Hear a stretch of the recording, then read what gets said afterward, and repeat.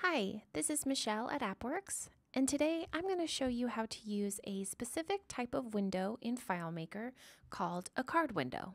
So let's dive in. Card windows were added in FileMaker version 16 and are considered a modal window. A modal window is essentially just a child window that lives within a parent one.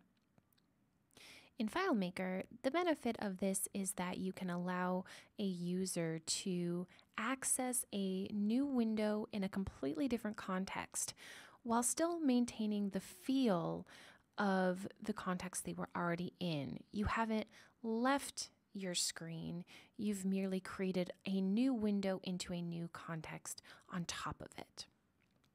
To demonstrate this, we'll click this Add Assignee button.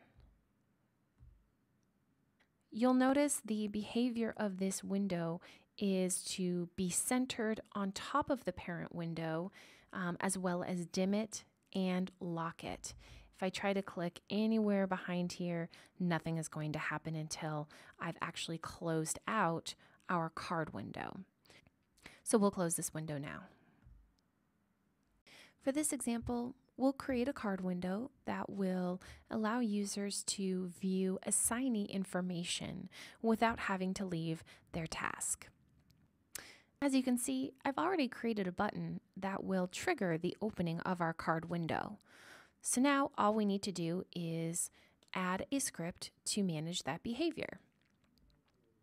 We'll open our script workspace and navigate to our View Assignee Details script that I've already started. There are two ways to open up a card window.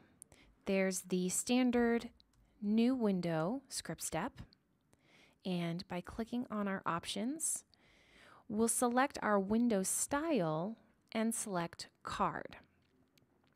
You'll notice that some of the window options have changed. Because card windows do not have menu or toolbars, all of these options are going to be grayed out. What we're left with are two options. We can choose to display or not display a close button, and we can choose whether or not we want to dim the parent window. In most cases, I like to leave this checked. Dimming the parent window signals to the user that that window is no longer accessible and that the window sitting on top needs to be closed first. Whether or not to include FileMaker's close button is up to you.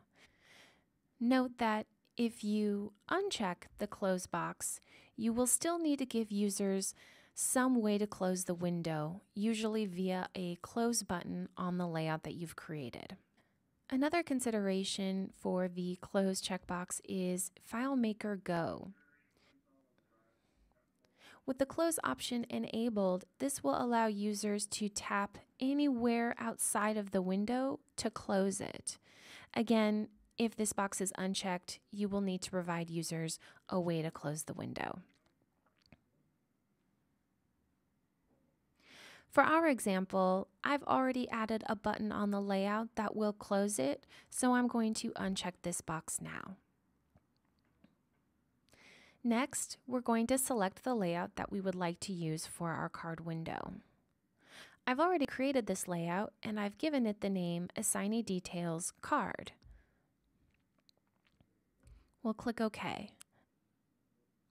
You also have the option to set the sizing and position of your card window. By default, it will automatically give it the height and width of the layout itself.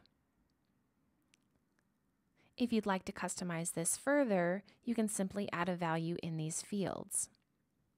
Something you'll notice with list views is that by default, the height will only account for one list item. So generally speaking, you'll need to set the height for any layout that is a list view. Since I want to use the default for this layout, I'm going to go ahead and click OK. The new window script step, as I mentioned, is one way to open up a card window. In this case, if we were to open up our card window based on assignee details, we would then need to add additional scripting to actually find the assignee that we're looking for. I could do this by clicking Assignees and doing a search on the primary key and performing a find. There are several use cases where this will work perfectly. For our example, however, we're going to use the second method of opening up a card window. We'll disable this for now, and we're going to use the Go to Related Record script step. Now, when we open up our options, of course, the first thing we need to do is select the related record that we're looking for. In this case, it's an assignee. Next, we can select the current layout we'd like to use, but really, we don't want to leave our layout. We want to show a new window, so we'll select that option. This will automatically open up our new window dialog box that looks exactly like the new window script step. Again, we'll select a different window style, the card. We'll choose the layout that we want to display for our card window.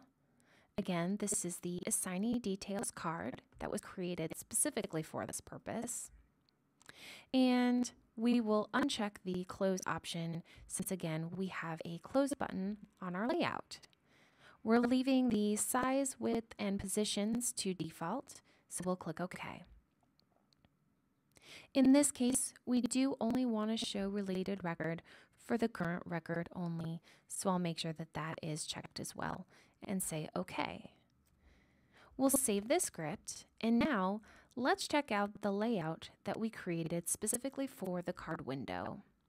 We'll go into layout mode, and I will navigate to the Assignee Details card window. One of the design considerations you'll make when developing a layout specific for a card window is its size. Users will expect the child window to be smaller than the parent window, so make sure you know the size of the parent window that will be opening up your card window and size your card window appropriately. The second consideration is going to be how users will close the window. We covered this when talking about the card window options, so I just want to point out here that there is in fact a button with a Close Window script step that will allow users to close this window. Let's now switch back to our tasks detail, go back into browse mode, and test our new Assignee card window button. And it works. We now have a window into our assignee's information without having to leave our task detail. Thanks for watching.